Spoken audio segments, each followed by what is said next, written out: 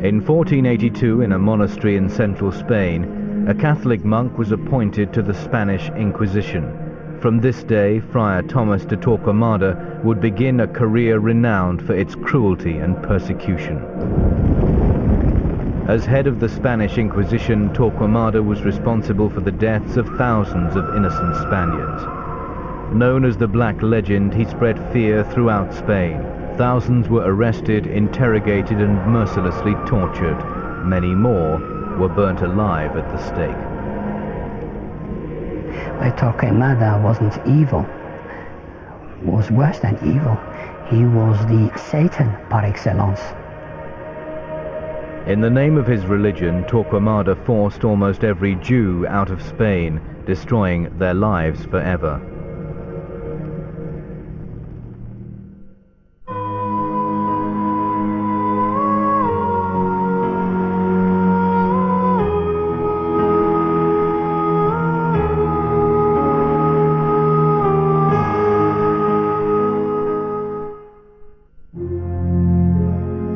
Tomás de Torquemada was born in Valladolid in central Spain in 1420.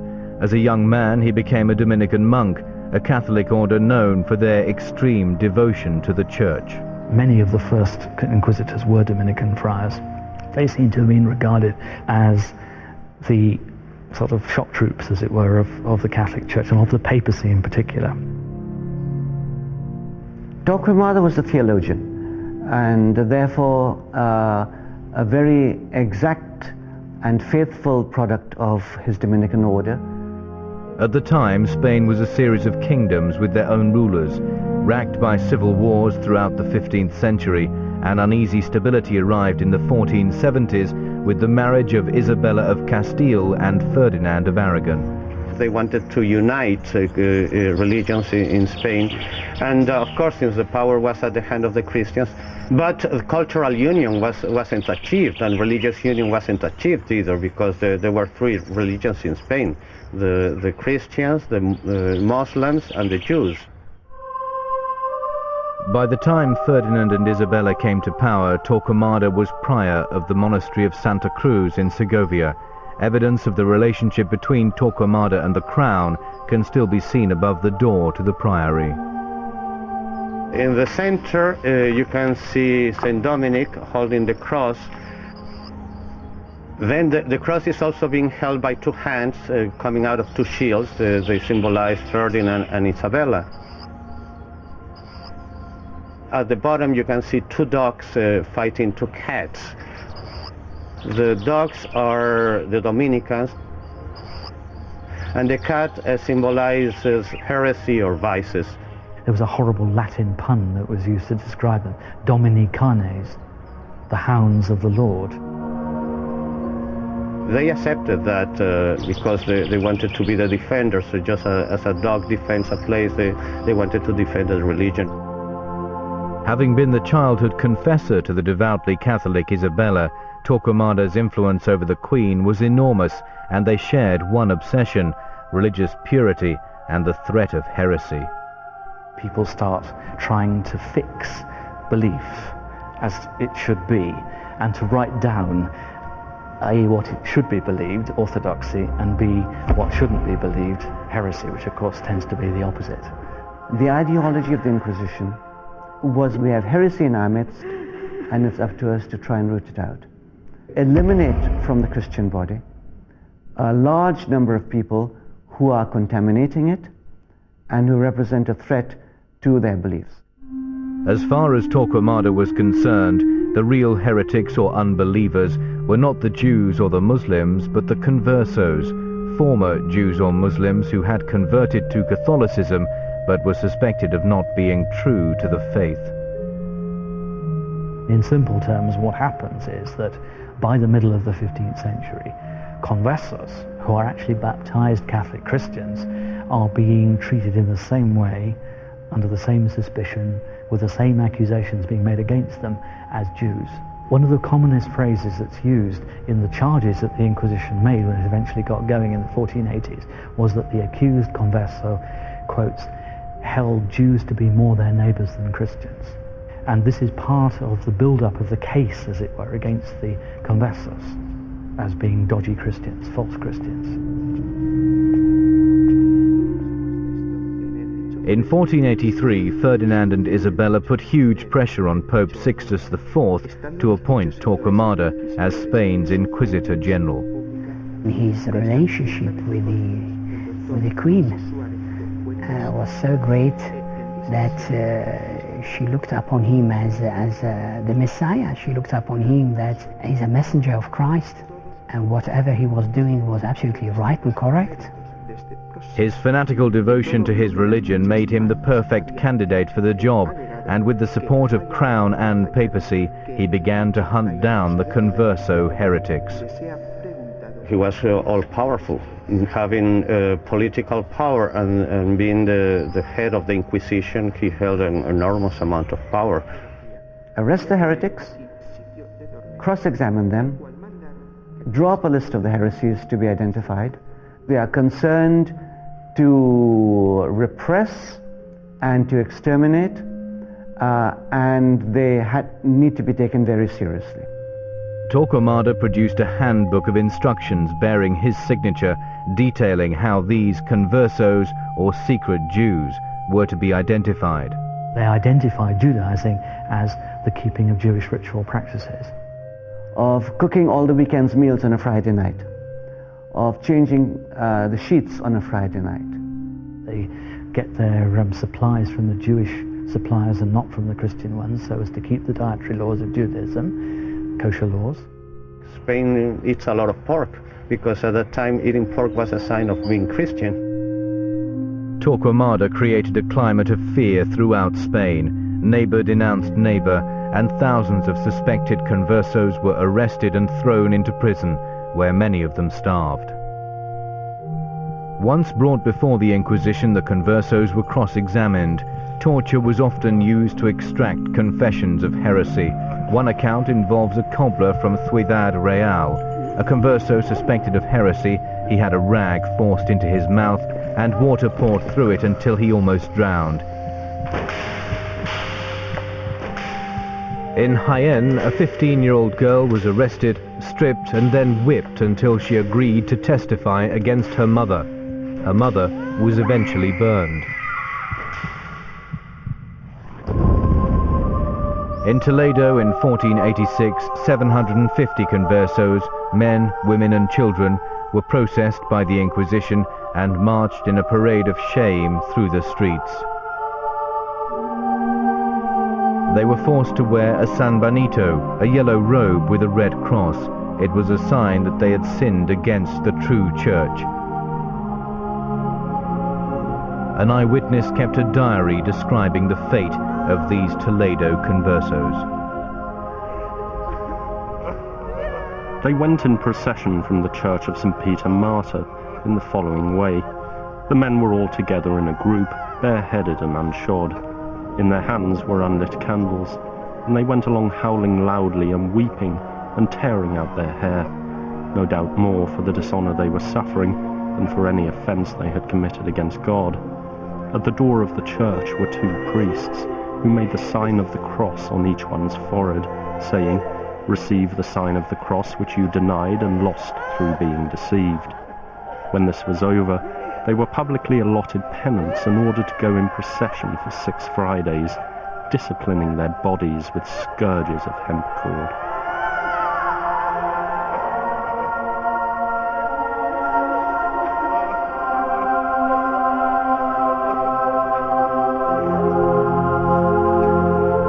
For those convicted of a second offence, the sentence was death by burning. In what were called auto de fe, or acts of faith, Torquemada's Inquisition sentenced up to 2,000 conversos to the stake.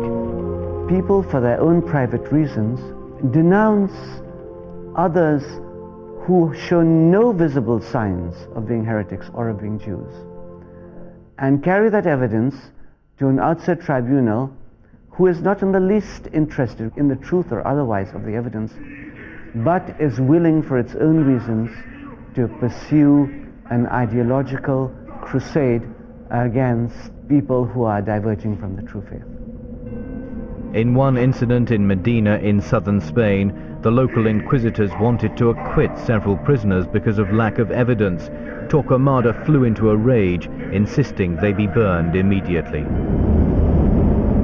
Even if a heretic managed to escape the stake, an effigy of him was burned instead. The only concession made to the heretics was that sometimes they were strangled to death before the stake was lit, or green wood was used, so that the smoke choked them to death before they burned.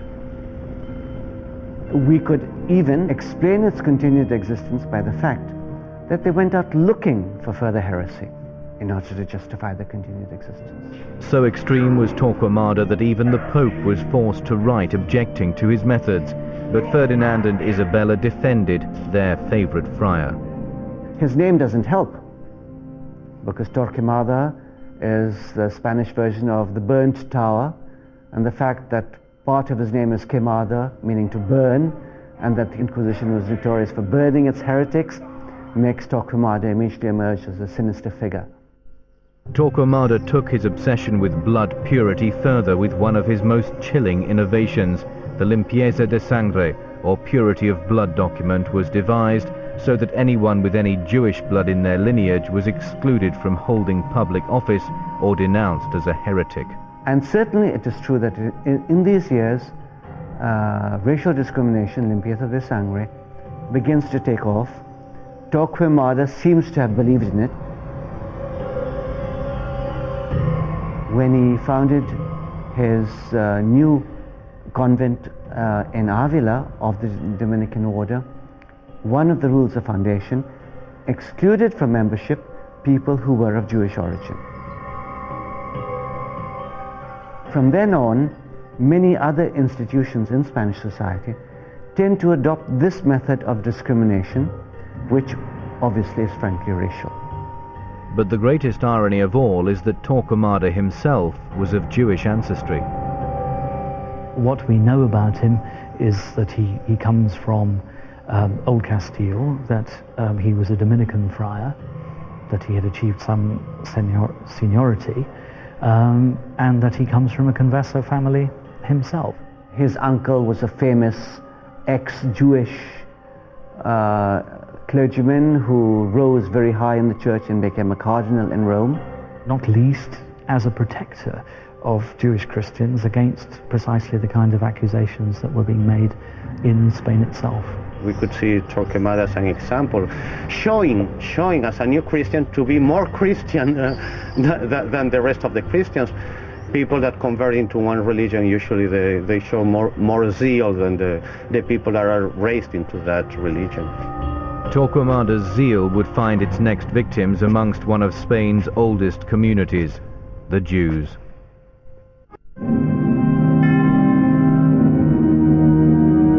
Towards the end of the 1480s, Torquemada's power and influence were at their height.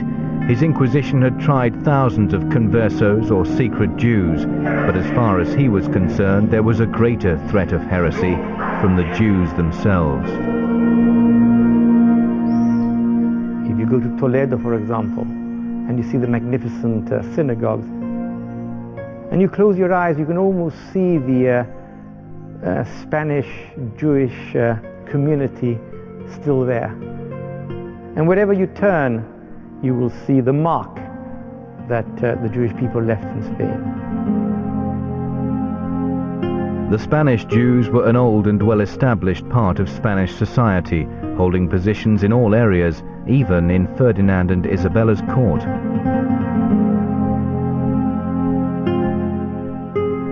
The Inquisition had been in existence for 12 years. It had been struggling against what it saw as the problem of the heresy of the conversos without reaching any satisfactory solution.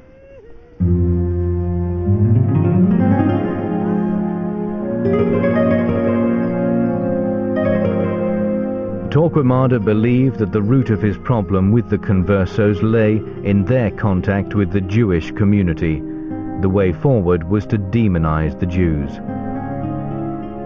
His plans were given a boost in 1490. In the small village of La Guardia, 6 conversos and 5 Jews were accused of kidnapping and crucifying a Christian child. This incident, probably fictitious, became known as the Holy Child of La Guardia. The case of the Holy Child of La Guardia is a key example of typical anti-Semitic hysteria.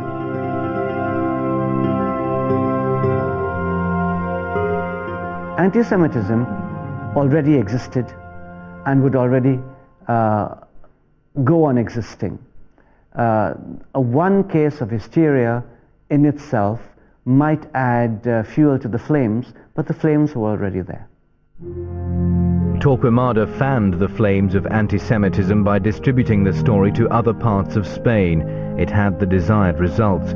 The men were eventually found guilty of cutting out the child's heart and using it in magical rites.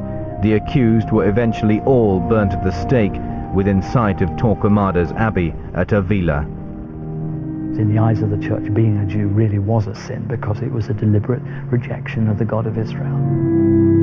Determined to sever links between the conversos and the Jews, Torquemada decided that there was only one course of action: expel the Jews from Spain.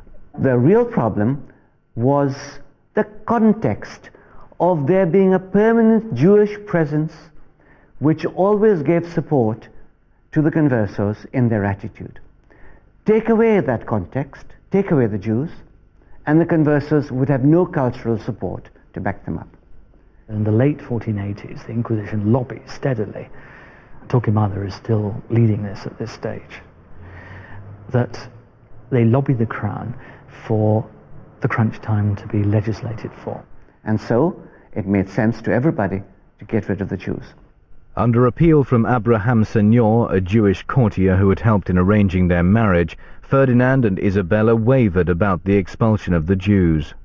Abraham Señor tried to persuade Ferdinand and Isabella to allow the Jews to remain in Spain in return for the Jewish community giving them a tremendous amount of gold. When Torquemada heard about Abraham Señor's offer, he flew into a rage. And the king and queen thought seriously about it, because which king or queen would not? And Torquemada, hearing of the possibility that they might change their mind, burst into the royal chambers and threw 30 pieces of silver in front of the king and queen and said, "Judas sold Christ for 30 pieces of silver. If you wish to sell Christ again, here is the money." He was the mastermind behind the Inquisition, and he was the one who was responsible for all the cruelty and the tragedy that our Jewish brethren suffered in Spain at the time. Certainly Torquemada was the decision behind the decree to expel the Jews, because one of the texts which was recently discovered of the expulsion of the Jews says expressly that the Inquisitor General has advised me to expel the Jews.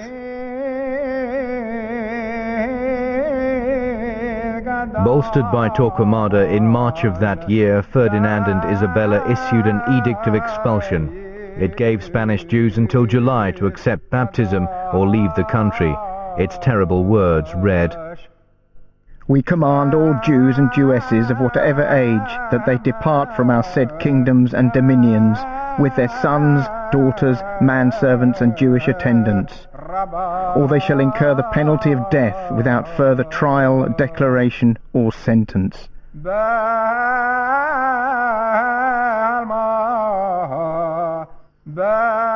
The thriving Jewish quarters of the main Spanish towns were emptied of their inhabitants.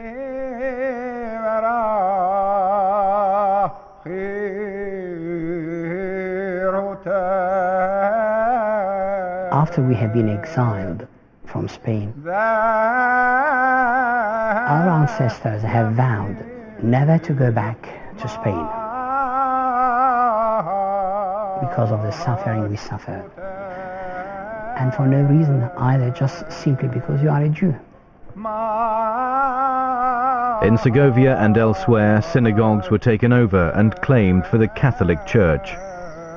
actually, when the edict of expulsion in 1492 was issued, many Jews of Segovia didn't want to leave, so they moved to the outside the walls of Segovia to the cemetery, asking the kings to pardon them or somehow make an exception of them. Of course, it was to no avail. They had to leave.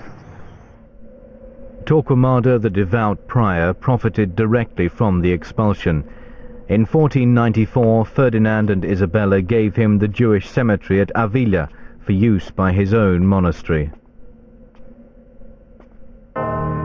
It's thought that anywhere between 70 and 300,000 Jews were forced to give up their homes and possessions, fleeing to Portugal, North Africa, or other parts of Europe and the Middle East. And there were terrible, tragic scenes at the time, because very often the ships that would take them away would charge a fortune, and then when they were in the middle of the sea they would just kill them all and throw them overboard. For those Jews who remained in Spain, Torquemada made sure they were converted. There is no question at all about it that what has happened in Spain is also a mini Holocaust. Of course, we seem to forget about it because it happened 500 years ago. But it is a mini Holocaust. Torquemada, he's the culprit. He's the symbol of evil.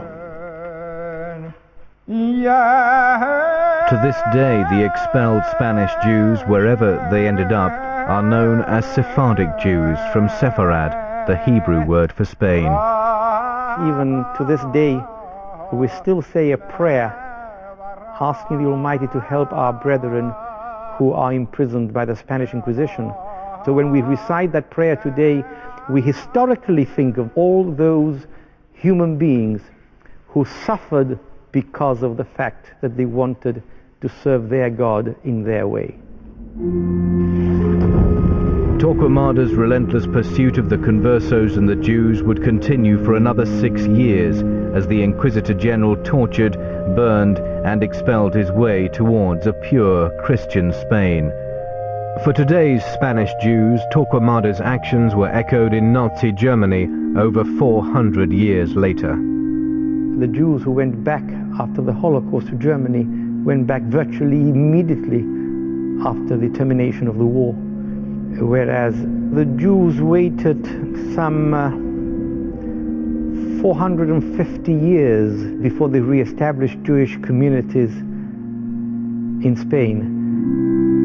But the man who had caused so much suffering to so many thousands would escape any retribution. In 1498, at his monastery in Avila, Tomás de Torquemada passed away peacefully.